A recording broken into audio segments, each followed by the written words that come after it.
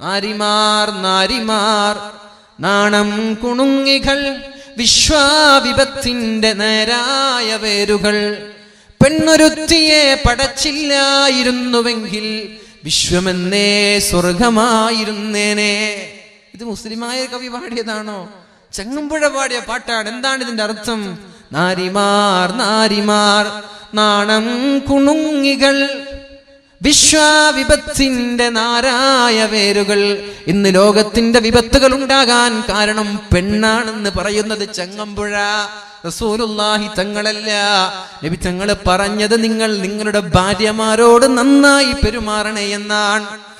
ഇനി വയസ്സായ ഉമ്മ, ആ ഉമ്മയോട് നിങ്ങൾ നന്നായി പെരുമാറണം. ഉമ്മുക തുമ്മ ഉമ്മുക തുമ്മ ഉമ്മുക.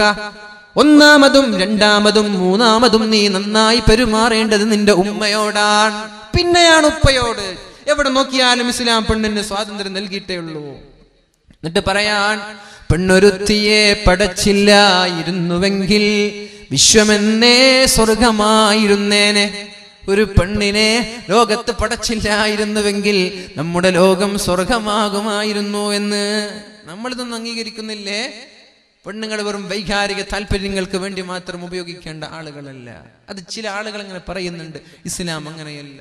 ഷേക്സ്പിയർ പറഞ്ഞുവല്ലോ, ചാപല്യമേ നിന്റെ പേരോ സ്ത്രീ. ചാപല്യം എന്ന പെണ്ണിനെ വിളിച്ചത് തന്നെ ഷേക്സ്പിയർ, ഇംഗ്ലീഷ് സാഹിത്യത്തിന്റെ കുലപതിയാണ്. ഇതൊക്കെ കണ്ടിട്ടും ഇസ്ലാമിന്റെ എതിരെ തലക്ക് കയറാ.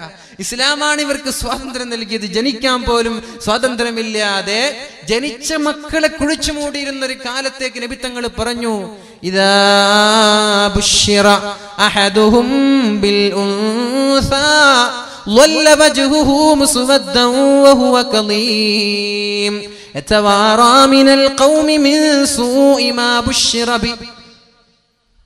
ഒരു പെണ്ണ് ജനിച്ചു എന്ന് അറിയുമ്പോ നാട്ടുകാരുടെ മുമ്പിൽ കാണാതെ ഒളിച്ചൊളിച്ച് നടക്കുക, പമ്മി നടക്കുക.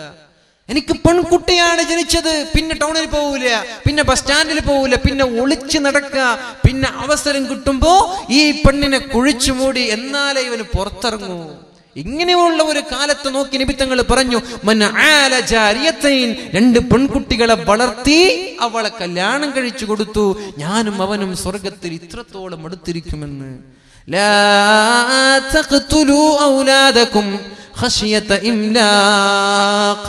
ദാരിദ്ര്യം ഭയന്നുകൊണ്ട് നിങ്ങൾ നിങ്ങളുടെ മക്കളെ കുഴിച്ചു മൂടല്ല. നിങ്ങൾക്കും നിങ്ങളുടെ മക്കൾക്കും ഭക്ഷണം തരുന്നത് ഞാനാണെന്നും പഠിപ്പിച്ചത് പരിശുദ്ധ ഇസ്ലാമാണ്. അതുകൊണ്ട് പെണ്ണെ, ഇസ്ലാം നൽകുന്ന സ്വാതന്ത്ര്യം ഒരു മതവും ഒരു പെണ്ണിനും നൽകിയിട്ടില്ല. പിന്നെ നിന്നോട് പർദ്ദ ധരിക്കാൻ പറഞ്ഞതെന്തേ? മുഖം മറച്ച് നടക്കാൻ പറഞ്ഞതെന്തേ? അത് വേറെന്തെങ്കിലും ആവശ്യത്തിനാണോ? അല്ല, നിന്റെ സേഫ്റ്റി, നിന്റെ സുരക്ഷ. നീ പവിത്രമാണ്, നീ വല്ലാത്ത സംഭവമാണ്. അതുകൊണ്ട് നീ അങ്ങോട്ട് ആളുകൾ പീഡിപ്പിക്കുന്ന ഒരു ചരക്ക് വസ്തുവായി മാറാൻ പാടില്ല.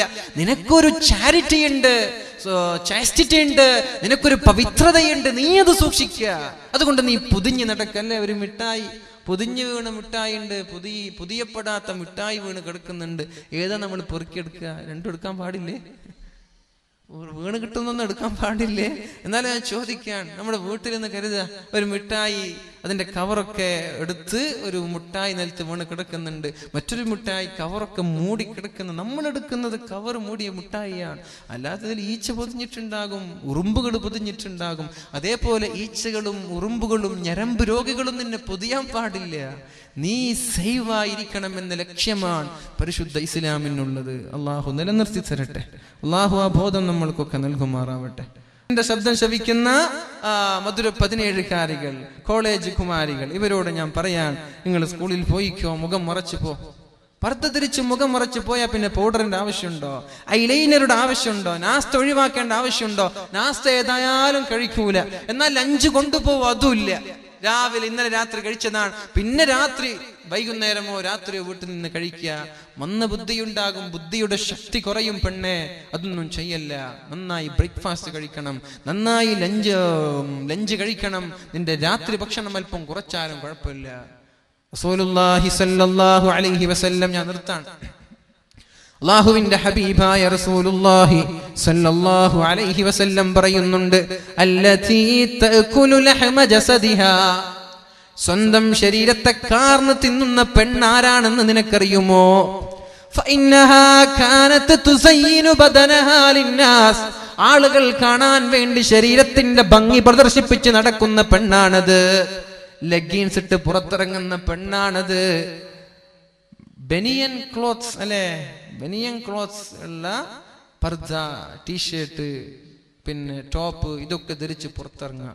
പൊന്നു സഹോദരന്മാരെ, ഉപ്പമാരെ, ഉമ്മമാരെ, നിങ്ങളാണ് ഈ വസ്ത്രം വാങ്ങിച്ചു കൊടുക്കുന്നത്. ഇവർക്ക് മാത്രമല്ലേ ഈ തെറ്റുള്ളത്, ഇത് വാങ്ങിച്ചു കൊടുക്കുന്ന ഉപ്പമാരും ഉത്തരവാദിയാണ്. ഇത് വാങ്ങിച്ചു കൊടുക്കുന്ന ആങ്ങളമാരും ഭർത്താക്കന്മാരും ഉമ്മമാരും ഉത്തരവാദിയാണ്. വീട്ടിൽ നിന്ന് അങ്ങനെ ഒരു ലെഗിൻസ് വീട്ടിൽ നിന്ന് പുറത്തിറങ്ങേണ്ട ഡ്രസ്സല്ലത്, അത് അകത്ത് ധരിക്കേണ്ട ഡ്രസ്, നൈറ്റ് ഡ്രസ്സാണത്. അത് അകത്ത് ധരിക്കേണ്ട വസ്ത്രമാണ്. നമ്മളതിനെ പുറത്തിട്ട് നടക്കുക. പിന്നെ ടോപ്പിന്റെ കട്ടിങ് അല്പം മുകളിലായ പിന്നെ പറയണോ? പൊന്നു സഹോദരക്ക് ആർക്ക് കാണിക്കാൻ വേണ്ടി? ശരീരം മറച്ച് പർദ്ദ ധരിച്ച് നടക്ക്, മുഖം മറച്ച് നടക്ക്. ഒരു ഫിത്നയോ ഒരു പ്രശ്നമോ നമ്മുടെ നാട്ടിൽ നടക്കൂല, ഒരു പ്രണയവും നടക്കൂല. നിന്റെ മുഖത്തിന്റെ ഭംഗി കാണുമ്പോൾ നിന്റെ പിന്നാലെ വരും. നിന്റെ മുഖം കണ്ടില്ലെങ്കിൽ ആരെങ്കിലും നിന്റെ പിന്നാലെ വരുമോ? പിന്നെ നിന്റെ സമയം, കല്യാണത്തിന്റെ ആലോചന വരുമ്പോ ഒരു ഭർത്താവിന് നിന്നെ നോക്കാനുള്ള അനുവാദം തരുന്നുണ്ട് എന്ന് മാത്രമല്ല, സുന്നത്താണ്. കല്യാണ സമയങ്ങളിൽ പെണ്ണിനെ നോക്കുന്നത് സുന്നത്താണ്. അതെങ്ങനെ? വിദ്യാനഗരയിൽ ഗവൺമെന്റ് കോളേജ് വിടുമ്പോ ബൈക്കുമെടുത്തു പോയി ബസ് സ്റ്റാൻഡിൽ ഇരുന്നിട്ട് നോക്കലല്ലത്. അത് നമ്മുടെ ഫാമിലി സഹിതം നമ്മൾ പോയി ഫാമിലിക്ക് കാണാനല്ല.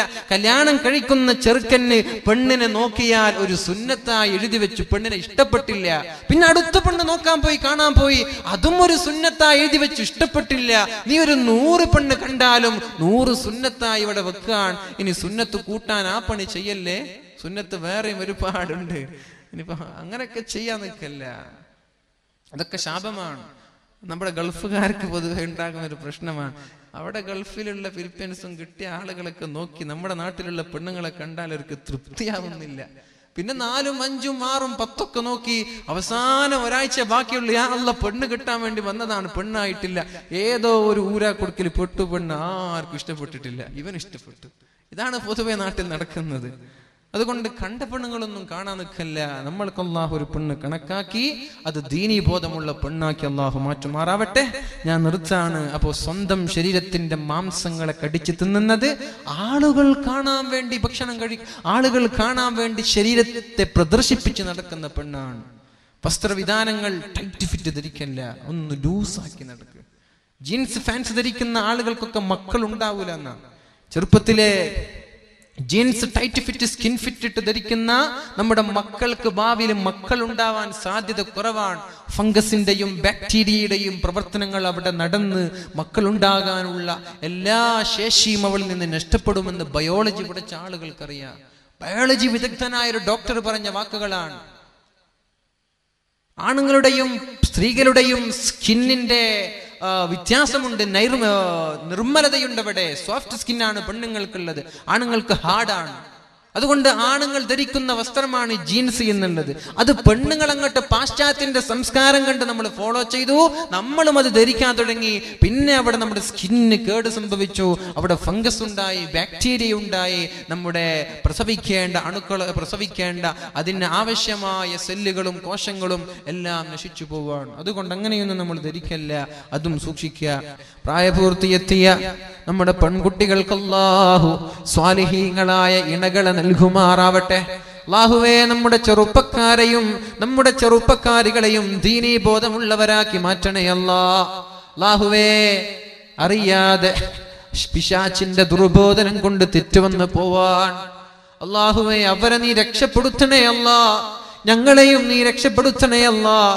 ഞങ്ങളുടെ കണ്ണിനെ ഹറാമിൽ നിന്ന് നിയന്ത്രിക്കാൻ നീ ഞങ്ങൾക്ക് തൗഫീക്ക് നൽകണേ അല്ലാഹ്. ഞങ്ങളുടെ ചെവിയെ നിയന്ത്രിക്കാൻ നീ ഞങ്ങൾക്ക് തൗഫീക്ക് നൽകണേ അല്ലാഹ്. അല്ലാഹുവേ, ഞങ്ങളുടെ ഹൃദയങ്ങളെ തിന്മയിലേക്ക് പോകാതെ നന്മയിൽ അടിയുറച്ചു നിൽക്കാനുള്ള തൗഫീക്ക് നൽകണേ അല്ലാഹ്. അല്ലാഹുമ്മ യാ മുഖല്ലിബൽ ഖുലൂബ് സബ്ബിത് ഖുലൂബനാ അലാ ദീനിക്. അല്ലാഹുവേ നിന്റെ ദീനിൽ അടിയുറച്ചു നിൽക്കാനുള്ള ഈമാൻ നീ ഞങ്ങൾക്ക് നൽകണേ അല്ലാഹ്.